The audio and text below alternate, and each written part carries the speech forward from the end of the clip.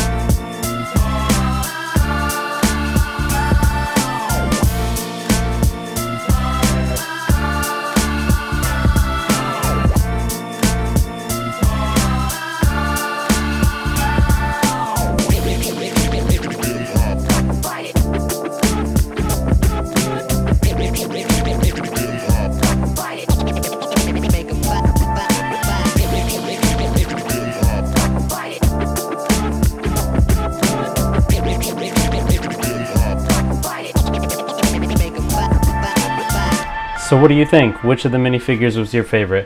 Comment down below with the one you liked the most. For me, it's gotta be Cap wielding Mjolnir, an awesome moment from the movies. Well, I'll catch you next time, and remember to like and subscribe. Thanks.